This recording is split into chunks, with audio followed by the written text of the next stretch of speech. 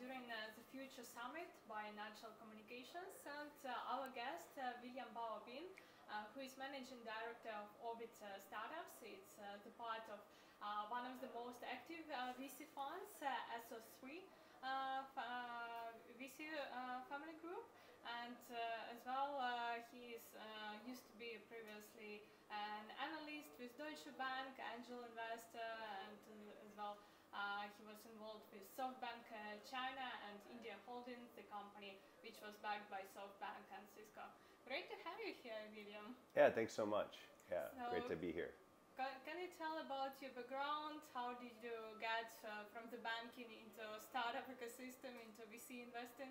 Yeah, sure. So I started off in equity research.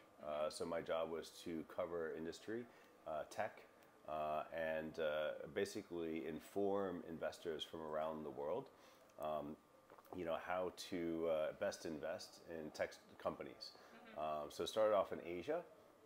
And then covered as a junior PC enterprise hardware in the late 90s, and then switched over to internet in the 2000s.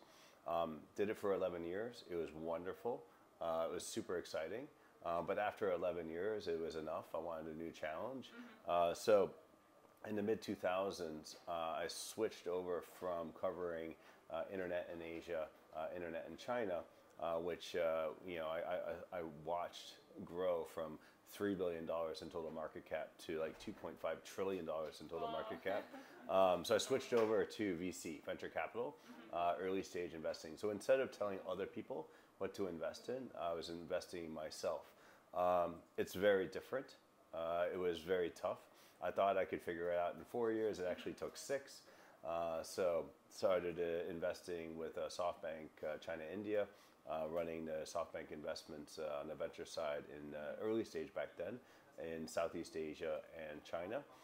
Then went on to a corporate VC, Singtel Innovate, which is the corporate VC arm of Singapore Telecom. They had 400 million mobile subscribers in Southeast Asia and India, so that was great exposure.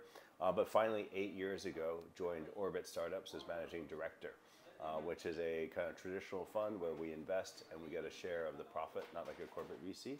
And so far, so good. Really glad to share. So how is it different for you, such swift from advising others to invest into, then becoming yourself angel investor and now managing VC accelerator program? Yeah, so it's a lot easier to give other people advice and they make the decision, Yeah, as but you opposed don't have to your own risks. yeah, as opposed to making the decision yourself. It was pretty nerve-wracking, and I made a huge number of mistakes in those first 6 years, but we figured it out. We are very much focused on the early stage. And early stage VC is the best performing asset class of anything that you can invest in, from real estate to equities to private equity. It's number one. The problem is early stage, you have to invest in many companies in order to capture it. So we are capturing it. We are the most active early stage VC in the world. We invest in 130, 140 companies a year. But then how do you make sure that you de-risk? Because early stage is very risky. So we have a process-based, data-driven system for helping our startups survive and prosper. So we invest, but then we help with our program. And so the Orbit Startups program is designed to help the entrepreneurs get to where they're growing, scale up in their home market, and then go cross-border. So it's a system, and it's working quite well. So is it like online trainings, online accelerator, or do you make as well offline meetings, offline events? So it's both. I mean, traditionally, when we started off 2010, it was all in person. It was like a 3-month in-person type program. Now, and it was an accelerator. We started the first accelerator in Asia, China Accelerator in 2010. Now our program lasts forever. So it's no longer an accelerator, because an accelerator, by definition, has a start and an end. We continue to support forever. We do this because when you're going cross-border, you're not going to go into all the markets in 3 months or 6 months. You go into a market, then you go to the next market. So we want to keep on supporting forever. So far so good. Our survival rate, 70% of the companies used to die. Now 70% of the companies are living, and then over half are doing pretty well. We are trying to not just invest in innovation, but also innovate in investing. Yeah. Do it differently, do it better. That's probably even more important than just to give funds to invest into startup. Yeah, it might seem kind of funny, but there's unlimited money in the world. Yeah. What really matters, we believe, is help. So can we be of help? So we do invest, and then we have our program. We charge equity for our program. We try not to be too greedy about it, but when we invest, we usually take about 5 to 8% of the company, and it's actually mostly common stock. So we're almost like a mini co-founder there with the founders all the way through step by step.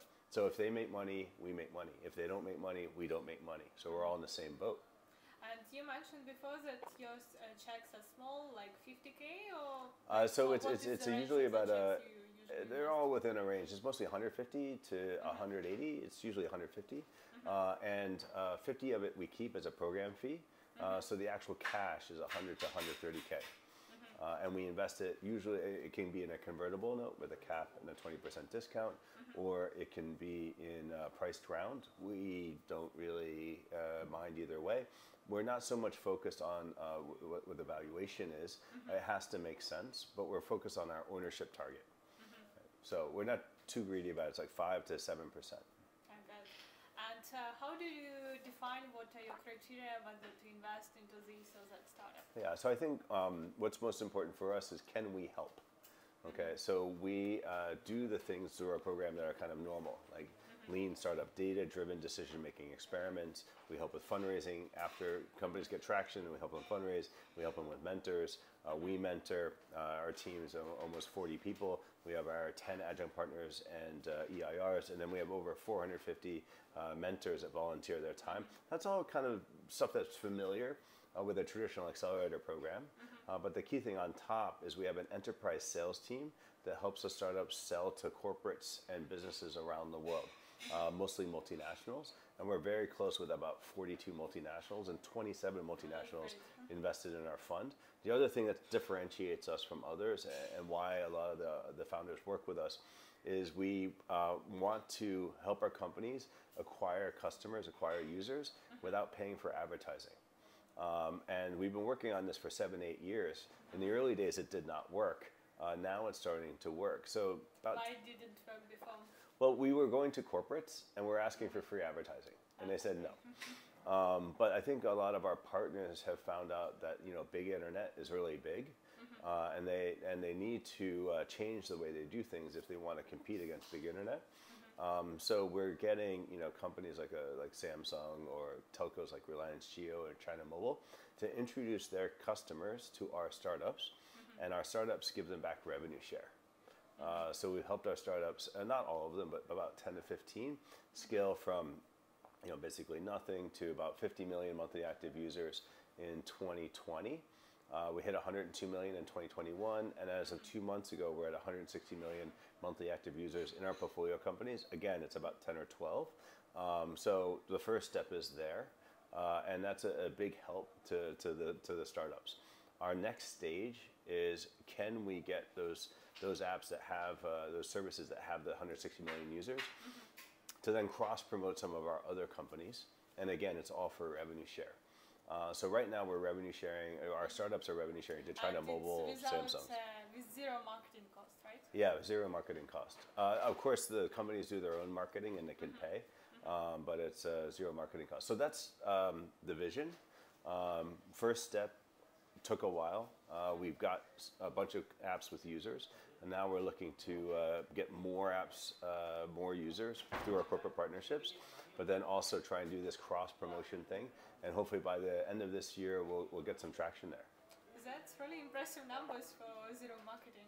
Yeah, and, as well, you mentioned that 70% of startups fail. Before.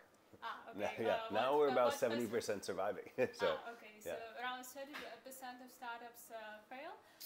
At which stage do they usually fail, and what common reason for the failure of this as a startup do you see?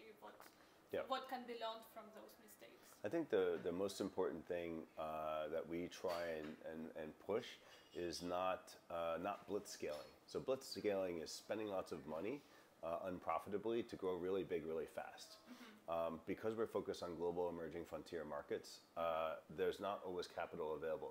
It's not that easy to raise VC. So what we really focus on is positive unit economics. You spend $1, you get more than $1 back. And until you do that, everything is an experiment. Once you have a positive ROI or a positive return, you spend $1, more than $1 comes back, then you can scale it. So we call it traction first, fundraising later. You get the positive unit economics.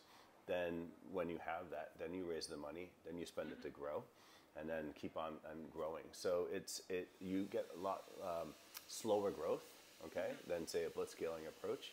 But on the other hand, you're building a real business, and when you have a downturn like we're currently in, our companies are doing very well because they're basically able to go break even anytime they want to. And so a lot of companies who were spending cash, losing money, they're in a big trouble now, where most of our companies are best positioned. So it's a bit around discipline and making sure that you spend $1, you get more than $1 back.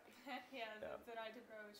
And well, it wasn't always the right approach because the last 2 years, it was a boom time, and everybody was growing, raising $100 million, and our companies were not. But I think it's like the rabbit and the turtle, the rabbit and the hare. So the rabbits keep on going, and our companies are more like the turtles, and hopefully in the end we'll win. Yeah, the results is one of the most